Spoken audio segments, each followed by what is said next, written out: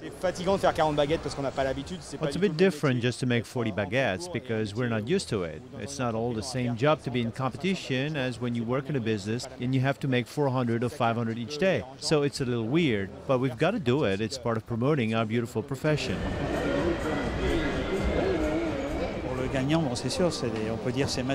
For the winner, it's a bit magical. He's going to become the bread ambassador of France. It's a great distinction.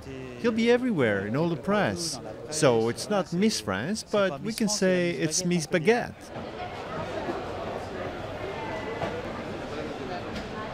They look like they are very intense, very focused, and it's a very precise way of making bread. It's quite impressive.